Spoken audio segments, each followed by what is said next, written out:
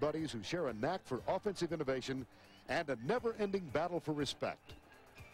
Price's Washington State Cougars were the surprise team of the Pac-10 this year. Picked to finish last in the conference, the Cougs, catapulted by Price's high-octane offense and never-say-die attitude, battled for the league title and are on the verge of only their third 10-win season in history. Last year, Purdue rode a cool breeze all the way to the Rose Bowl. With the departure of the remarkable Breeze, the winds of fortune shifted this year for the Boilermakers. Still, Joe Tiller's vaunted offense had enough gale force to produce yet another winning season and a school record 5th straight bowl appearance. Purdue and Joe Tiller, Washington State and Mike Price, friendly rivals in a West Texas Bowl showdown.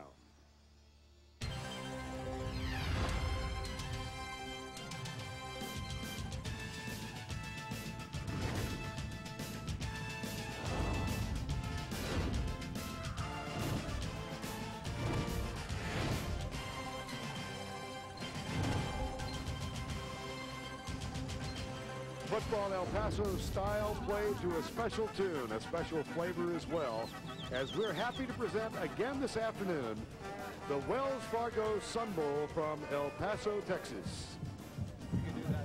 First meeting ever between teams from the Pac-10 and the Big Ten, Washington State and the Boilermakers of Purdue.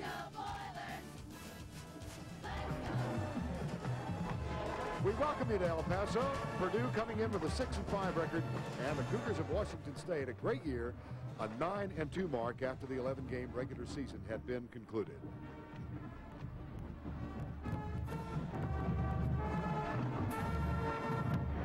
And good afternoon, everybody. I'm Vern Lundquist.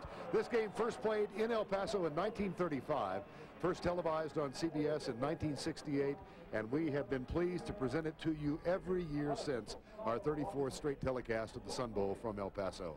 I'm joined as always by Todd Blackledge. A fun week for all of us, Todd, and these two teams really are mirror-like in how they play the game. Well, they are. I mean, the head coaches kind of trace their roots back together. Offensively, very similar. One-back sets, 3 and 4 wide receiver formations, like to spread the field. They run the ball a little bit, but they really emphasize the passing game. On the other side of the ball, smallish defenses built for speed, very aggressive. Both these teams started blitzing the quarterback as soon as they got off the bus. Well, there is, however, a decided difference in the experience at the quarterback position. And that's going to be key today. Purdue's Kyle Orton, a very talented guy, but he's a true freshman just making his 3rd start. Jason Gesser, a much more seasoned quarterback, but make no mistake, both of these guys will be under tremendous pressure today. Both teams will go after the quarterback. The key is which guy can make the most plays one-on-one against that pressure defense. Both the Cougars and the Boilermakers do feature aggressive defenses. They've excelled at taking the ball away. Yeah, 2 of the best in the country at forcing turnovers, but one problem, you've got to be able to convert when you force turnovers. Washington State got 93 points off of their 35 turnovers, but a problem for Purdue all year. 2nd best in the country, forcing 36 turnovers, only 68 points. The 5 games they lost this year, they forced 18 turnovers, but could only muster 25 points. Tough thing to do when you play that well on defense. For the Washington State Cougars, head coach Mike Price is known for developing good football coaches. On his current staff, he has 3. Defensive line coach Rob Adke, offensive coordinator Mike Leffenseller, and quarterback coach Aaron Taylor Price. His son are currently on his coaching staff. Coach Price's roots can also be traced to the Purdue bench, whereas head coach Joe Tiller, as you guys mentioned, was his offensive coordinator from 1989 to 1990. Assistant coaches Blaine Bennett and Gary Emanuel have also coached under Price. Guys, with so many coaches having ties with Coach Price, you just wonder if they're going to know which sideline to go to today. Over to Jill Arrington on the Purdue sideline. Well, thank you, Andre. This Purdue team has changed a lot. Last year's Purdue total offense ranked 4th in the nation. This year, they're 105th. The biggest reason for the change is an inexperienced offense. They lost quarterback Drew Brees and 4 offensive linemen to the NFL. The Coach Tiller told his team that he's proud of what they've accomplished, and a win today would be a great springboard to next year. Vern? All right. Jason Gesser, now the 4th highest achieving quarterback in Washington State history. See the season he had, 2,729 yards, 25 touchdowns, and only 10 interceptions. A junior from Honolulu, Hawaii.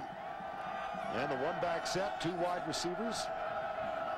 From the 20, there's the toss left to Dave Minnick, and Minnick is popped immediately and loses a yard as Nico Kudavides got to him first, number 34. Let's check Officially. Slipped the ball inside to Dave Minnick, and he struggles for 3. Let's check the Purdue defensive 11. Up front, it'll be Phillips, Terrell. Brandon Johnson starts for Matt Mitrione, who decided to end his collegiate career. Kudavides, Odom, and Landon Johnson. And in the secondary, Woodyard, Schweigert, Farrell, and Rogers. One of the things that you look at with a new offensive line is sack numbers. Look at the last 3 years compared to this year. 1 out of 11 pass attempts resulted in a sack. Now, some of that's the offensive line. Some of it is a new quarterback as well, because sometimes quarterbacks hang on to the football longer than they should. And from the 11, Gesser. Nance is out of trouble, heads left, pulls up and lobs it out, and that one nearly picked off. Very dangerous. Farrell was very close to it. Jason Gesser, one of the things that Purdue coaches were really impressed with him about is his ability to make plays out of the system. You know, when the play breaks down. Watch Jason Gesser leave the pocket. At first it looks like he's going to run, and then he decided stay behind the line of scrimmage, see if I can make a play. I think Idell got a hand on the football, and Deontay Farrell almost came up with a big interception for Purdue. 3rd and 7 for Washington State. They lead it by 7 on a return of an interception by Jason David. Here's Gesser. Intercepted. That one's picked off. I think Washington State got it back. Rogers with the interception and then the fumble. Yes, indeed. This was a blitz by Purdue. They brought the safeties, and Antoine Rogers makes the interception, and Mike Bush, the basketball player who was the intended receiver, is going to strip the ball. Watch it, Bush, after the play, strip the ball out of Antoine Rogers, and Washington State comes back up with the football. There's the interception. Mike Bush, the right hand over the top, strips it out, and a big break for the Cougars. So back-to-back turnovers in the same play, the interception and then the fumble. And a 1st down 10 results at the 29-yard line. Here's Gesser. Oh, what a blitz. That's a no, they're calling that incomplete. Arm was coming forward, but Aiken Adell got there. Their best pass rusher, their MVP, 8 sacks coming into the ball game today. He's coming from the left of your screen. Just a quick inside move. Ran right by Joey Hollenbeck, the left guard. A little twist move which brought the end inside, and you saw the quickness and the explosiveness of Adell. Adell, one of 17 young men from the state of Texas who play for Purdue. He played his high school ball at Irving MacArthur, already a graduate of Purdue University. Well, Purdue with a 5-1 season start, and they were very productive offensively. They have struggled the last 5 games, as you can see.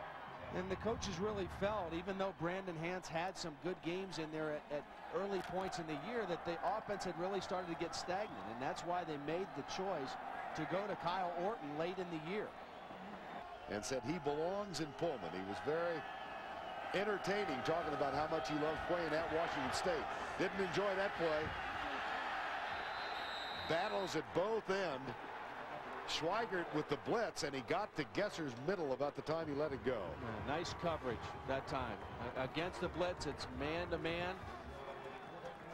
We talked about the pressure on Kyle Orton, but Purdue turning up the heat on Jason Gesser. Didn't quite handle the snap clean. The blitz by Schweigert.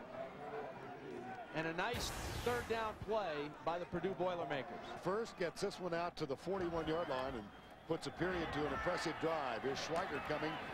The catch is made by Jerome Riley. There's a fumble picked up, and here goes Purdue. What a play by Gesser. Landon Johnson picks it up with a counterpunch. I mean, this is excellent defense by Purdue. A huge hit. They rip the ball out. Joe Odom from the back is going to get a huge hit, and Brandon Johnson's trying to rip the ball up from the front. Watch the end of this play. Now 65, Brandon Johnson, he's trying to rip the ball out. Watch Odom hit him in the back, and the ball pops out. But then Jason Gesser saves a touchdown. I mean, there's 4 guys there could have blocked Gesser, and nobody makes a block on Gesser. And Landon Johnson not able to get this one in the end zone. An excellent play by Purdue. but good hustle by Jason Gesser. And after the fumble, I'm impressed with this Purdue defense. I really am. And this is an offense that has struggled all year, but a defense that has been really good. They're very fast. They're not very big, but they have made play after play all season long. That's the end of the first quarter with our score 14-0. We'll return to El Paso right after this message and a word from your local station.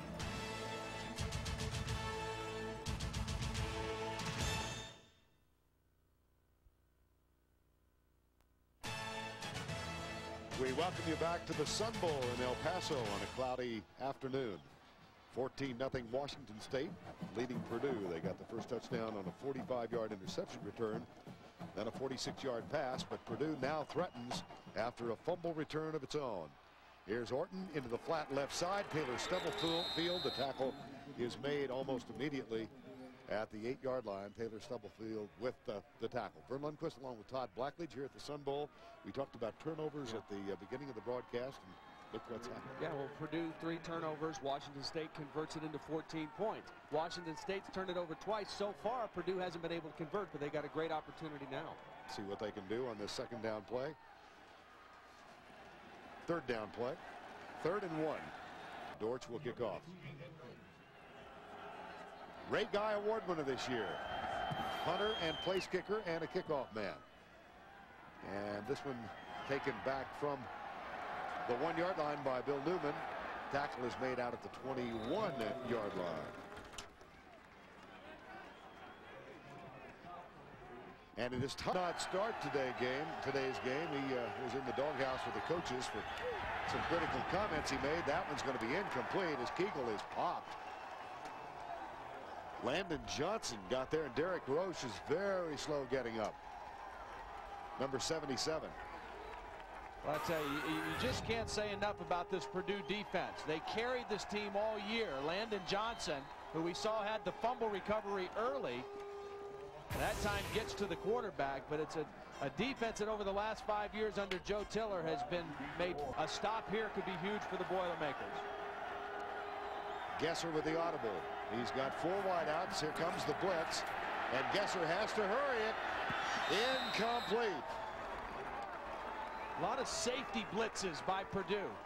They're covering up the inside linemen and then dropping them out. But watch this. They cover these guys up and then bring the safeties and drop a lineman out. So they're really not selling the farm, but they're bringing safeties in spots that there's nobody there to block them. And Brady Doe, the backup strong safety, is the first guy to get to Gesser. Field goal for Travis Dortch. And he will now kick off. Coleman drifts back and takes it a yard in. He'll bring it out. He will bring it out to the 23-yard line. Nice return. Travis Dortch. Notice Bush goes wide right. Scott Lund has come in as a wide receiver as well, number 22. Here comes the blitz. Gesser steps up, hit and dropped at the 41-yard line. Speed. Aiken Ayadel. Yeah, I mean, you know, they're in the shotgun this time, and yet Gesser's still not able to get anything going. Here's Gesser. Here comes the blitz. The pressure again, enormous. And the ball is intercepted.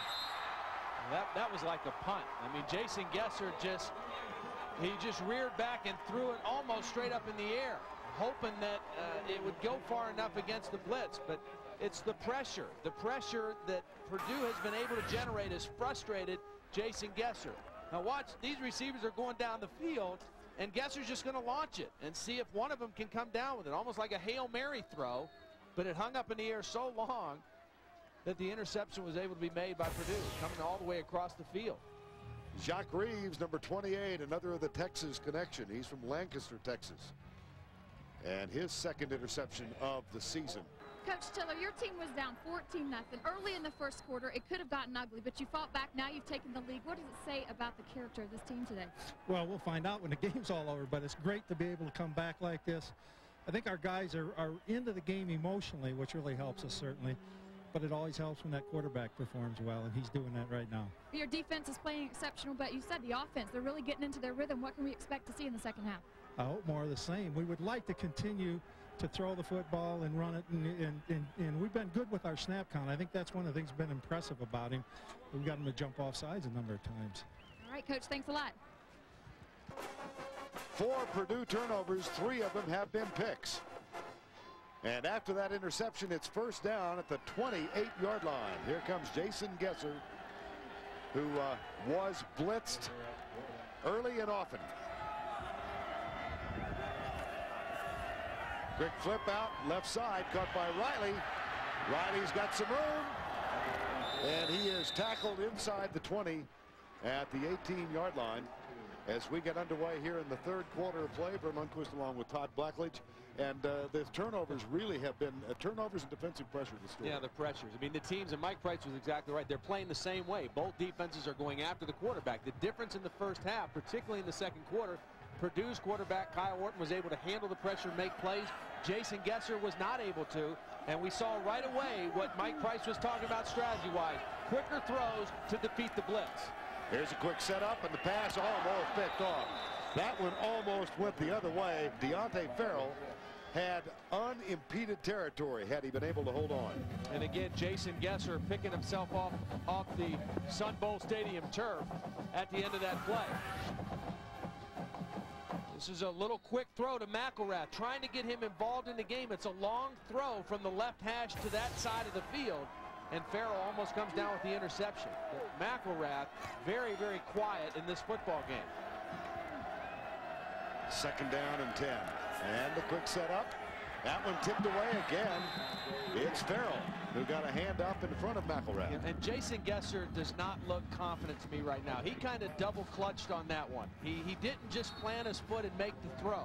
And you see what they've been able to do to him. Only 1 sack, but a lot of times in his face, hurrying him. And that time he just kind of hesitantly tried to throw that one in there to McElrath. He's not in a rhythm right now the way that Kyle Orton was in a rhythm. In the red zone this season, 30 touchdowns, 11 field goals. 3rd and 10, blitz coming deep in the corner. McElrath is there and can't make the catch. Well, they had what they wanted. They had the matchup. Their top receiver, McElrath, against a strong safety, Deontay Farrell. This favors the wide receiver, and he runs right by Farrell. It's not even close, but Gesser just a little too far on the football. And again, he is just not as sharp right now as I've seen him earlier in the year. Let's go back and check the halftime stats, Todd. Well, in a lot of ways, even when you look at turnovers, but total yards, that's the one. 139 yards for Washington State. This is a team that coming in was averaging nearly 440 yards a game, one of the top offenses in the Pac-10 conference. So much credit to the Purdue defense in that first half, slowing down this Cougar offense. This guy's in deep trouble. He's going through some real transformations right there. Yeah, but he'll rise above it. Oh, dear. 2 on the return. You just got to keep your head about you. Every now and then, you need a little kick in the butt. By Jason Gesser has been productive all year. Second down, quarterback draw. Gesser to the 1-yard line. He did not get in. He was very close. He's a very mobile guy. This is a design play. He's got a lead block. Easy for you to say. Yeah. Not able to get the football across the goal line, though. At that point, he tried to reach out, not able to extend the football across the plane. But inside the one. First down now, 27-20, Washington State with the lead. Gesser and Purdue with a delayed rush. Gesser goes deep left side. Got McElrath. Nice pass. Laid it out, and McElrath with the grab. About the last 2 or 3 throws, Jason Gesser has looked like the way Jason Gesser looked this season. He's had his feet up underneath him. He's looked comfortable in the pocket, and he's made the accurate throw. The pump fake, the out and up by McElrath, and a perfect throw. Here's McElrath in the slots, a little out and up or a wheel route, and he runs by the linebacker, and a nice throw. That's a gain of 32. Here's Gesser left side. Riley inside the 15 at the 13-yard line. Stuart Schweigert with the tackle, the free safety. Here's Riley. The blitz went right off of him. So the man, he knows he's going to probably get the football as a hot receiver because the blitz was the guy that lined up over top of him. And both 9 touchdowns. And they both can go up and get the football in the crowd. 2nd and 10, reverse. McElrath goes right. He's weaving his way inside the 30 and down at the 25. That's a gain of 13. And Washington State is assuming control of this game. A little reverse. We haven't seen this from Washington State. Another way to take some of that aggressiveness away from a team. Jerome Riley, another wide receiver with the block, but a well-designed play. And threatening now with the 2nd down and 5. Gesser looking right, goes deep right side, and that one is intercepted in the end zone. Rogers. Antoine Rogers. This was a bad decision by Jason Gesser. He thought he had single coverage, man coverage, and it was really not man because Rogers was just kind of drifting back there, and he came off of the inside route and just drifted back with the quarterback. Watch, this is Rogers. Now he's not going to stay with Mike Bush. He's going to keep drifting back on this corner route. He doesn't stay short. He reads the quarterback and drifts right back to where the football is and makes the interception. Gesser thought he had single coverage to McElrath, but he ended up throwing into double coverage. 10 at the 39. Left side, Dave Minnick. And he busts loose inside the 30. And let's check in once again with Andre Ware. Guys, all the pressure that Jason Gesser's seen all afternoon, he's not going to throw for a high percentage. But what it does, it allows him to throw outside to one-on-one to McElrath and Bush. He's doing a fine job in the second half of completing those passes down the sideline in one-on-one coverage. Back up to you guys. Well, time now for the CBS Sportsline stat of the game. We talked about this at the very beginning of the broadcast. Forced turnovers, both teams capable of takeaways, but who could capitalize with points off those turnovers? And you see Washington State 20 points on the 5, and Purdue only 7 on the 4. Because if they would have played and Washington State would have won, there's a good chance that Oregon would have been the #2 team playing against Miami in the Rose Bowl. So either way, that game, when it was all said and done, was a huge game that was never played for the end of the season. On 2nd down, Dave Minnick is caught for a loss at the 38-yard line. 69. Orton, deep left side. There's Stubblefield, got it! Touchdown! 51 yards. Don't go anywhere yet, folks. We're within a touchdown. And this is prevent defense. A 4-man rush picked up easily by Purdue, and then you just don't let this happen at this point in the game. Eric Coleman just let Stubblefield run by him. And if anything, you want to keep everything in front of you with a 13-point lead. Doors for the extra point. Got it.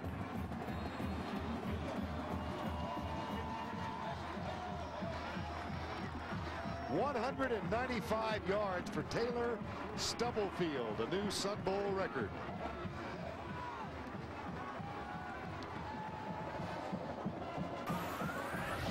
Well, they hit the big play to Stubblefield earlier in the game on a similar route down the seam. It was our Exxon and Mobil virtual playbook, the seam route, and Stubblefield for the 2nd time makes the connection with Kyle Orton. Now formation too for Purdue. Have to move the ball back an inch and a half to make it legal.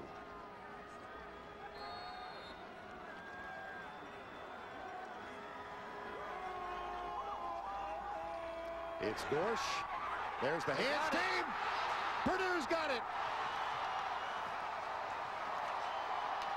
Billy Newman for Washington State tried to catch it, and he had the first shot at it but could not make a clean catch.